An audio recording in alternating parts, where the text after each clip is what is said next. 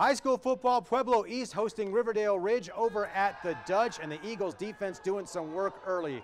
Jackson Herring tips this ball. It's going to be picked off by Brendan Harding, and Harding is going to get a good return out of it, taking it into Ravens territory.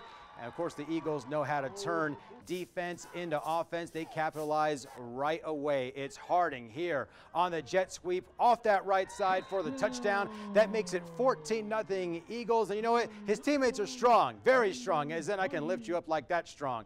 And then more from the defense. Bobbled snap does not matter because Blake Nazario came in like a runaway freight train, just flattened him. That makes it 4th and goal, and it's Harding again tipping away the pass on 4th down to get the Eagles the ball. Eagles looking good. They go on to win this one 27-17.